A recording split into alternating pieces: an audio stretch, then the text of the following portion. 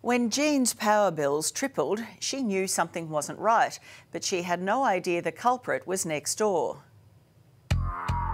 People stolen my power, and I'll have to bear the costs. You've crossed your wires with unit number 1. Oh, no. That's very scary. Yeah, it is. It's not fair. It's Tom and Jean in Unit 1, V. Merlita Rodriguez and Energy Australia in Unit 2. Quite clearly somebody else's mains and they've just tapped straight into it. Unit number 1 has been paying for your electricity. When I see these photos... Jean has been living in the same apartment at Sydney's Dulwich Hill since the year 2000. And she says she pays about $200 a quarter for her electricity. But in May 2017, her bill suddenly went up. That's illegal. That first bill went up to $488, and then the next bill went up to $704. That's the email. Jean says she contacted Energy Australia. They checked her meter and told her it was functioning normally. So she paid her bills, but they kept on climbing. Tom and Jean are a couple but live separately. They have similar size apartments and both live alone.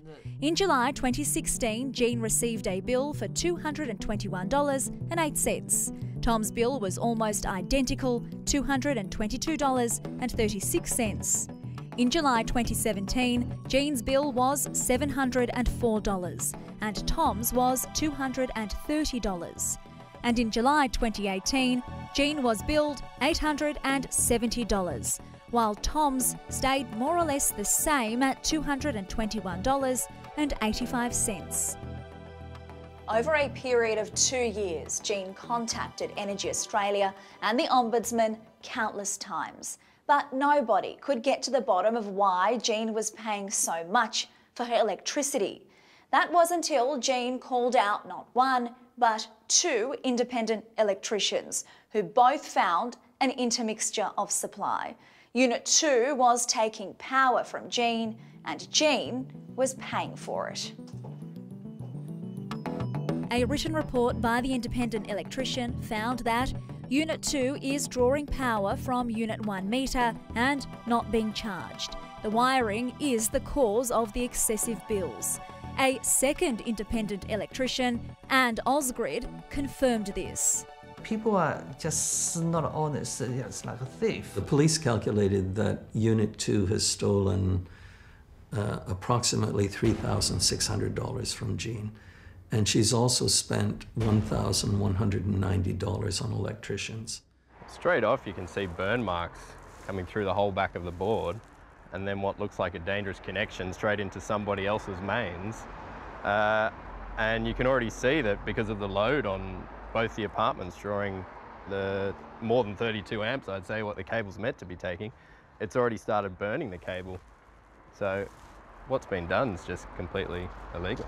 Pat Goodacre from E4 Electrical Group says whoever is responsible knew exactly what they were doing. They have directly just cut and spliced straight into it and then put some tape behind the board so no one would notice. Just how dangerous is this? Because to me it looks like a fire hazard. It is 100%. Jean says Merlita, the owner of Unit Number 2, has been avoiding her in the hallway since the cross wires came to light. So we paid her a visit. We have reason to believe that you've intentionally crossed your wires with Unit Number 1 No, and they have been paying for your electricity. I don't know all about that. Where is that? Well, somebody has done this. I never seen that like that before in my life. You are the owner of Unit Number 2? Yes. Merlita claims to know nothing about the crossed wires. I'm struggling to believe you because I'm sure that you would have noticed that your electricity bills have dropped dramatically. I asked someone to fix it for me because Who did you ask to fix? A friend of mine. A friend. So you asked a friend of yours to do this for you? Oh, no. You can just ask my friend who is fixing my electricity. Who's your friend? The name is Edgar. It's not really very close friend. Merlita passes the buck on to her not-so-close friend, the mysterious Edgar. I'm very old for that, to do such foolish things. Despite the clear evidence, Energy Australia won't budge, telling Jean she must pay up. At one point, E1 Yeah. sent an email to Jean saying that if she didn't pay the full amount, Energy Australia would begin a suit against her, that debt recovery, and that they would cut off her electricity. Now that is like a threat to someone who's been the victim of theft. That was until a current affair got involved. Look, the first thing I have to say is sorry.